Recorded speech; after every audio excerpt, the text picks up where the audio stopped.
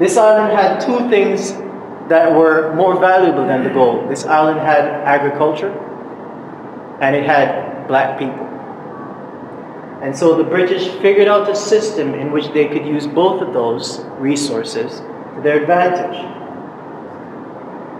This is the beginning of what you know as stocks and bonds.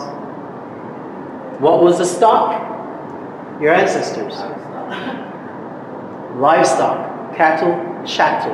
You've heard the term chattel slavery, chattel is property. This is where it comes from. It literally comes from cattle, from livestock. The bond was the certificate of ownership.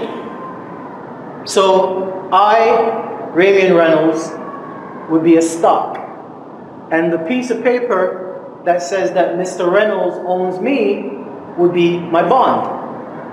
Alright? And that bond carried a value. The buying, selling, and trading of these bonds is what became known as the stock exchange. Like New York Stock Exchange, like London Stock Exchange.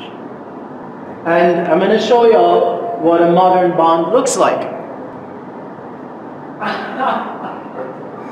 Who knows what this is? This pretty decoration around the side, that's what makes it legal bonded paper. It's a certificate. It says right up here. It's a certificate. It's a bond. This is a bond. Remember I said, I'm the stock. This is my bond. And my bond carries a value. Depending on the stock. Depending on the quality of my stock. This is what is the basis of the stock exchange. This is what built the economy of England. Now let's zoom in on this because I want to show you some details on it.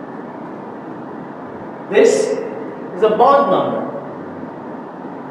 It's called a sequence number. It's a financial number. It starts with A for asset. This seal is a seal of the corporation that registered you. We can spend a whole lecture on this.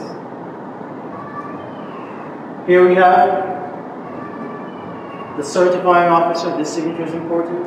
It's what certifies it, and then it's sealed. And we all know the Red Cross, the Cross of Rome. It's right there on your bond certificate. Rome owns you. This is not a play thing. It's not theoretical. This is how the global financial system was actually built. And it's how it still functions. It is how white Europeans continue to extract wealth from black people.